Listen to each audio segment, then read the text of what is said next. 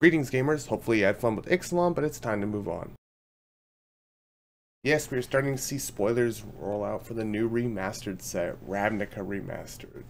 Now, we've had a few remastered sets come out, Time Spiral and Dominaria, both being excellent sets on their own. Ravnica will feature plenty of cards from the original block all the way up to War of the Spark, featuring original reprints of cards, new versions of cards with an old school style border, and of course, brand new borderless anime cards. So today I thought I'd just go over the top 5 cards we've seen so far unveiled as commanders. Honorable mention here, of course. No, it's not Krenko. I know Krenko. You know Krenko. We all are really familiar with Krenko. It's not Krenko. Savra, Queen of the Golgari. Now this is a sacrifice commander here with all the payoffs. Now it's not insanely powerful, albeit a bit cruel, as whenever you sacrifice a black creature you may pay 2 life. If you do, each opponent sacrifices a creature as well. I'll level with you. Half the reason this is on here is because of its new anime art. I think it looks fantastic. I like the use of colors. I like the little paying homage to the original by having the little green skeleton looking thing. Great card, and I'll definitely put it in my Golgari sacrifice deck. A word from our sponsors. Hey Magic players, are you getting enough fruit in your diet? No? Well, that's where we come in. Ariette's apples. Packed with lots of nutrients, we come in a variety of flavors including red, green, and silver. Packed with tons of flavor.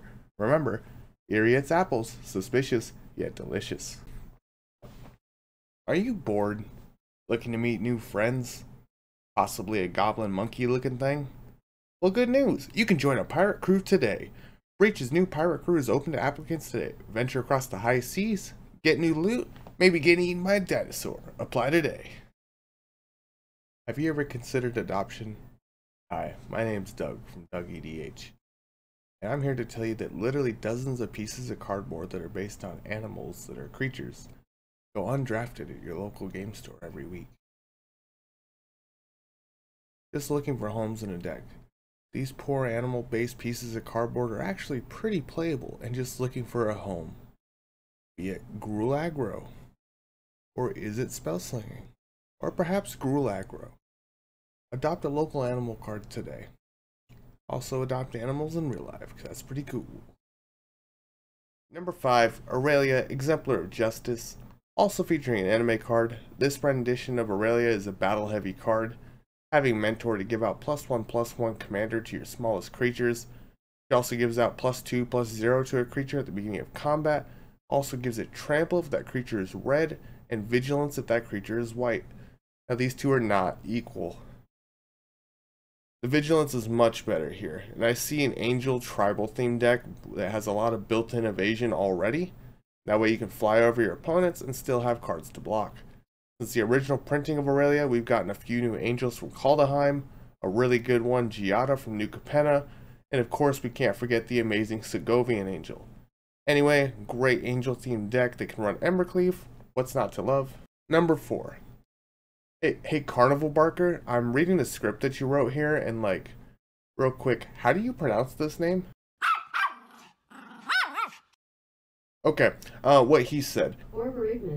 The nemesis to the Pithing Needle here wants to hit you. It wants to hit you by discarding a land card, then it wants to hit you, and then after that it wants to hit you.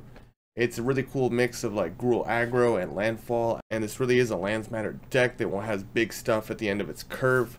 And not only does this deck enjoy playing Red in 6, but this deck also enjoys playing Red in 7, which is something you do not say every day, but overall a pretty fantastic commander that'll beat up on your opponents while playing a little outside the box. Number 3, Rakdos, Lord of Riots.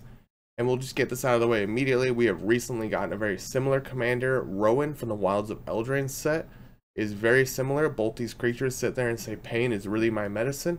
But there's something so flavorful about a giant demon that's the head of a cult dealing damage to everything. Now Rowan is probably a better Storm style build commander, comboing off on the turn you tap her. Rakdos is way more of a creature-based beatdown deck that's also attached to a 6/6 flying trampled body. This deck is home to all your favorites like Phyrexian Arena and Sanguinate. Of course, the Plague Spitter.